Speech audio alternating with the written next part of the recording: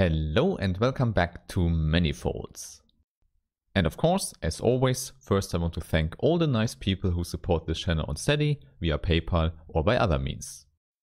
Now in today's part 4 we will talk about some examples for topological spaces and the quotient topology. Indeed, the quotient topology is a very important construction for topological spaces. Now you will see that we immediately need it for something we call a projective space. And the notation I use for this is Pn of R. It stands for the set of one-dimensional subspaces of Rn plus 1.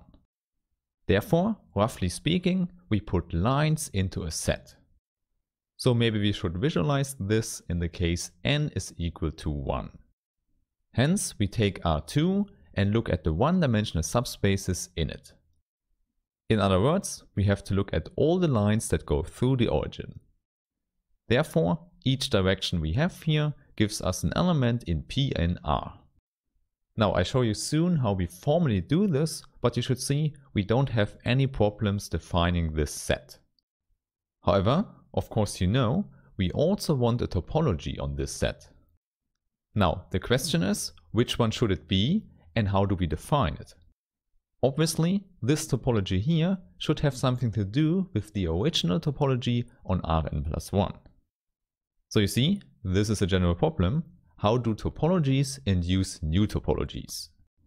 Indeed, this question leads us to the notion of a quotient topology. So maybe it sounds complicated, but you will see it's a very natural construction. We just need two ingredients. First, a topological space given by a set X and a topology T.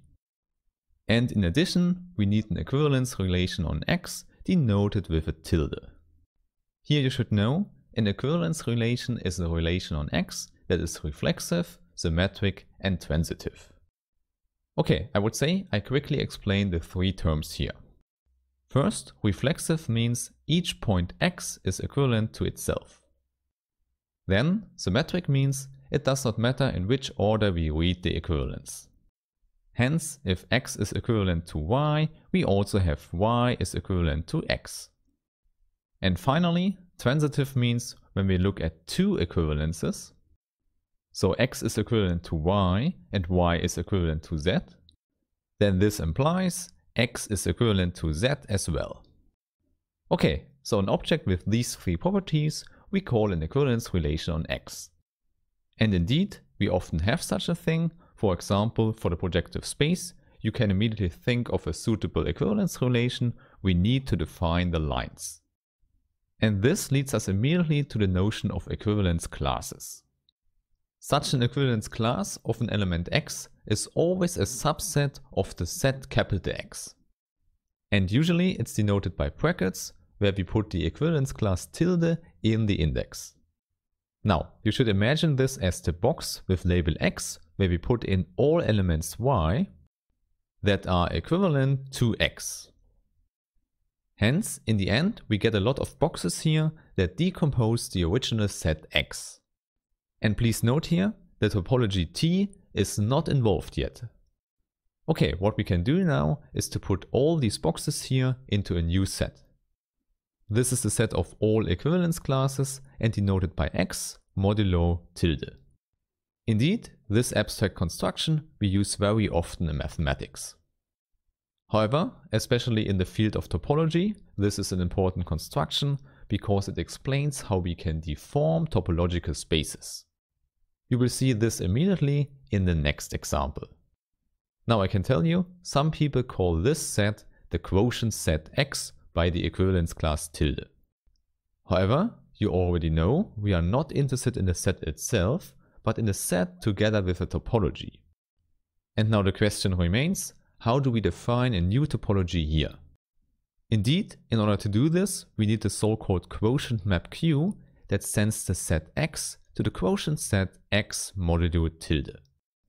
The definition of this map is very simple. It just takes an element X and sends it to the corresponding equivalence class. Therefore, this map is often called the canonical projection. Here, one important thing you should note is that this is indeed a surjective map. Okay, and now we are ready to define open sets here on the right hand side. For this, it's a good thing to visualize the set X on the left hand side as a rectangle. And now when we take a point X from the set, the equivalence class should be the whole vertical line here. In other words, here in our picture, we decompose the rectangle into vertical lines. We do this because then we can visualize X modulo tilde as a line.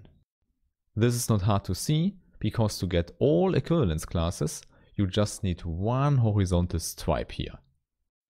Therefore, the map Q just collapses all the vertical lines here. Okay, now please recall, here on the left hand side, we know what open sets are. For example, this subset here is an open set when it lies in T. However, here on the right hand side, open does not make sense yet. Hence, we need a suitable definition for open sets here in our quotient set. This means that in some sense this should be compatible to the openness in the original set X here on the left hand side. And now you might already guess that this should work with the map Q. Indeed, this is not hard at all. When we start with a subset U here on the right hand side, we can look at the pre-image on the left hand side. Hence, we can just define openness on the right hand side with the help of the pre-images. Here in our visualization, the pre-image of U would look like this. For denoting the pre-image, I write Q to the power -1 and also use brackets. And now this pre-image of U under Q should be an open set in X. And in this case, U on the right hand side is also called open. Of course, with this you know we have defined a new topology, and maybe for the moment let's call it T hat. In other words, U is in T hat if the pre-image is in the original T. Indeed, what we have to do is to check that all the properties of a topology are fulfilled here. However, it's not hard to verify the three properties. This is simply because the pre-image operator acts very nicely with intersections and unions. Hence, the result is, in a natural way, we get a topology on our quotient set. And it's simply called the quotient topology. Okay, how we can use this whole quotient space, I can show you with the Möbius strip. This is a very nice example you often see in a topology course. The starting point is again a rectangle, but now the equivalence relation is much easier. Here you should see X as the Cartesian product with the closed interval 0, 1 and the open interval -1, 1.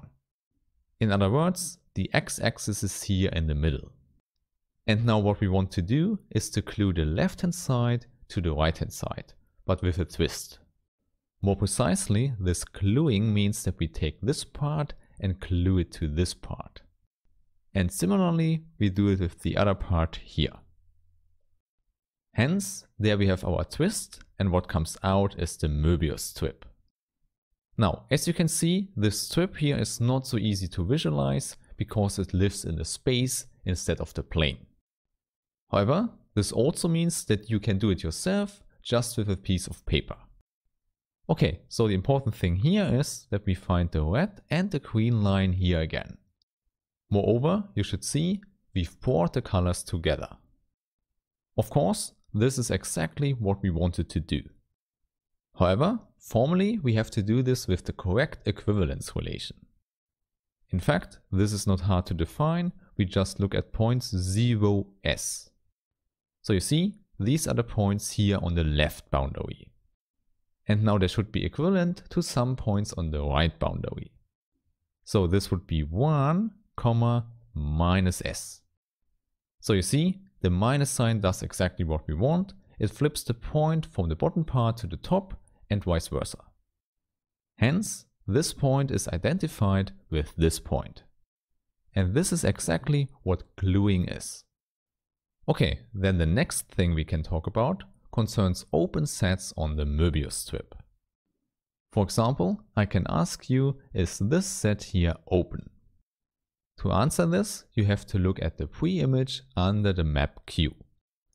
This means here in the pre-image we find one part here and the other part here.